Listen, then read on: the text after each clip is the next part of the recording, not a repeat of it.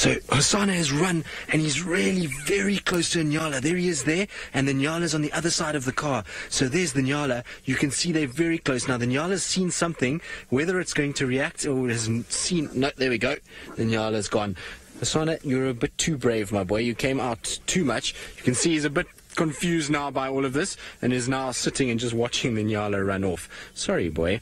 It was close, though. Well done. You got into a good position, at least. And you can see how he actually reacted using our vehicle, which is quite interesting. That's behavior that he must have learnt already from Karula.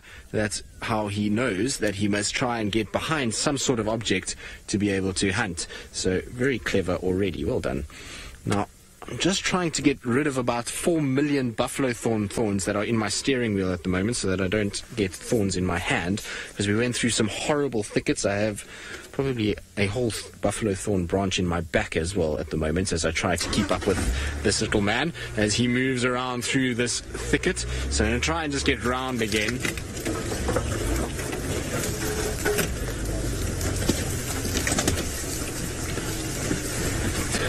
Tulan, who's 5 years old. Tulan, you want to know, will Hosana be in the naughty corner or be in trouble if he goes to where people live? Well, Tulan, here in this part of the world, no, because everybody here knows that we live around wildlife. Careful there, Senzo.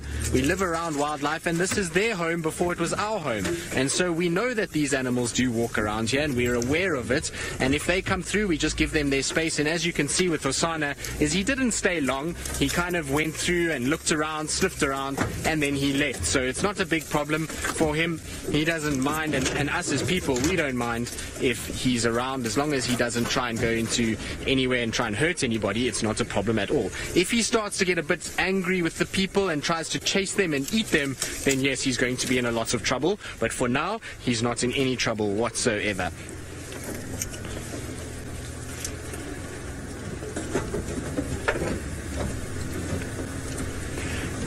Matthew, you're wondering if yelling would provoke a wild leopard if you encountered it. Matthew, most certainly it would. Leopards are animals that rely on their camouflage to be able to stay hidden, and so when you come along, there we go, he's trotting up the mound. Are you going to sit there? Oh, look at this, guys. Look at that sunset and the silhouette of Hosana on top. Isn't that just beautiful? Look at that.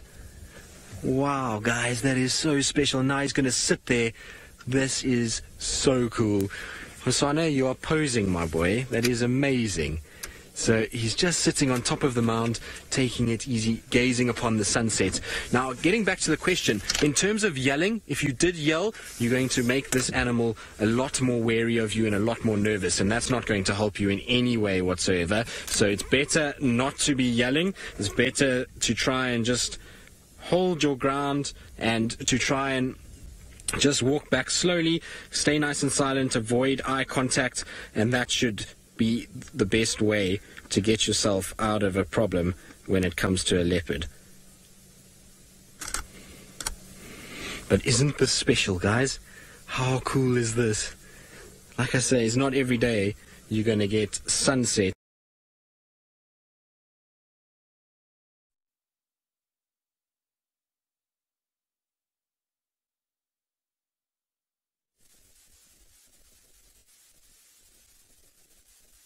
Absolutely special. That is the most amazing thing to see. Oh, and it was just a brief glimpse, and down he goes again. But that was so cool. It's, like I say, just perfectly lined up with this termite mound to be able to see that. And I'm going to try and keep up. Mike is calling me on the radio as well, so I need to answer him so he can find us and be able to with us. Mike, if you copy me, you need to come from Chitwa dam wall side, come through that crossing on the southern side of the dam wall, and then I'm just going now west in the block towards the cut line.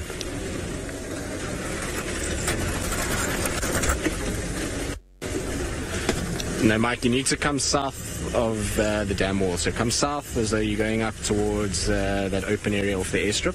And then once I get your audio, I'll let you know. But you should see me from the road. So there we go. We've got Mike on his way here, which is good news. So we've helped him. But this area what we're about to go through is going to be very difficult. To keep up with Hosana through here is not easy. I've followed a few different leopards. This used to be a favorite of Tundi, Wabayiza, and even Safari. Karula's mom used to spend a lot of time in this area. So I've done this store for us. Now, Meg's told me I need to, well, not need to, but that I can link away, but I didn't copy who. So either you're going to get Biceps Byron or you're going to get Petite Jamie. Either one, I'm sure you'll be happy to see.